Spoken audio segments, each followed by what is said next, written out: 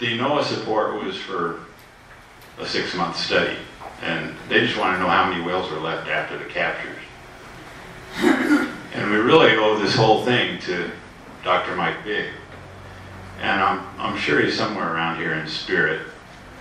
He was our mentor, friend, an amazingly open person. You know, like we all have a tendency to kind of, they're my whales, you know, they're our whales. And this is my catalog, or this is whatever. Mike was not that way.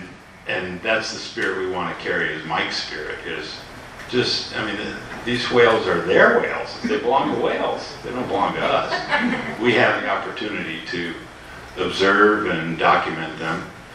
And you know, it's thanks to Mike.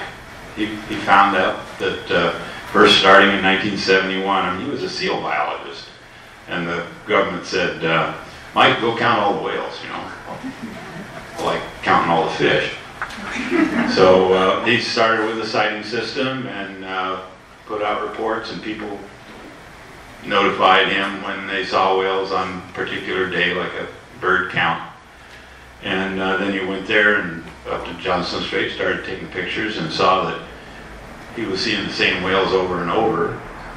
And by 1975, he'd cataloged everything. So the U.S. government wouldn't believe him in courts, and the pressure was on him. The captive industry was very disappointed that the population was finite, because they were arguing it was infinite. It won't hurt to catch all the whales they see here. And that simply wasn't true.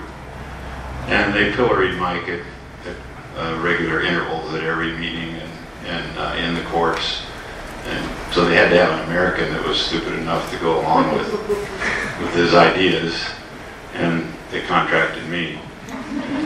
And so on April Fool's Day, Camille Goebel, Rick Chandler, and I set out in this boat named Ballena Pacifico, and we started all around the Sailor Sea.